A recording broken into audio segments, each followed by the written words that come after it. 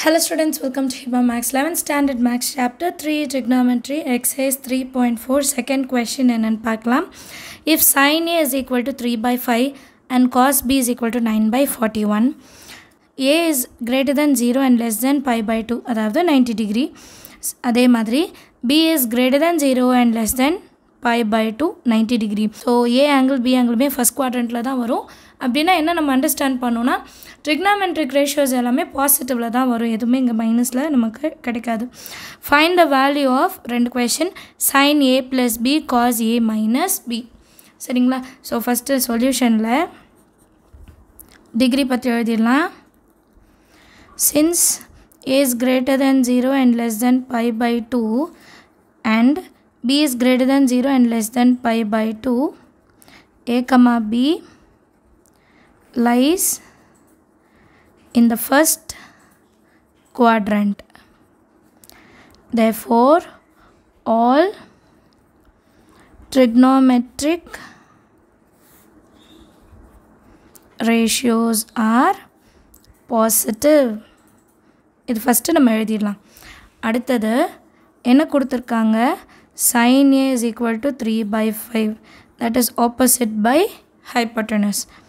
அடுத்தது cos B is equal to 9 by 41. So adjacent by hypotenuse. இப்போ தனித்தனியாக ரெண்டு ரைட் ஆங்கிள் ட்ரையாங்கிள் நம்ம வரைஞ்சிக்கணும். PQRன்னு எடுத்துக்கலாம், தீட்டா வந்து ஏன்னு எடுத்துக்கலாம். இப்போ இந்த சைடு LMN, தீட்டா வந்து B. Opposite side 3, hypotenuse 5. Adjacent side 9, hypotenuse வந்து 41. இப்போ by Pythagoras theorem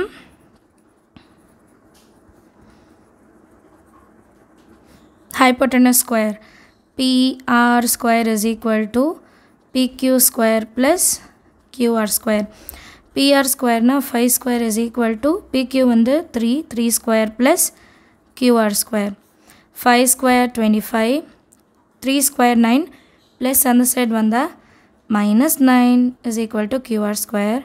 25 la 9 pona 16 is equal to QR square. அப்போ answer 4 is equal to QR. square on side pona square root ஆகும். square root of 16 வந்து 4.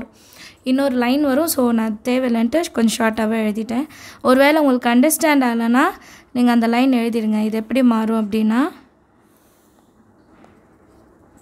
root of 16 is equal to QR ன்னு மாறிட்டு அதுக்கப்புறம் QR is equal to 4ன்னு எடுத்துப்போம்.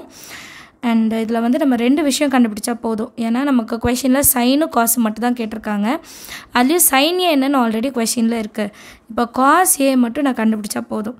Cos ஏனது adjacent by hypotenuse. இப்போ adjacent value தான் என்ன கண்டுபிடிச்சிருக்கோம் 4. So 4 by hypotenuse 5. இதுதான் நமக்கு தேவையானது கிடச்சிருச்சு. அடுத்தது B ஆங்கிள் வச்சு செய்யலாம். By Pythagoras theorem, LN square hypotenuse square is equal to LM square plus MN square. LN square 41 square, LM square நம்ம தான் கண்டுபிடிக்கணும். plus MN square வந்து 9 square. 41 into 41 என்ன வரும்? அது 1681 கிடைக்குது.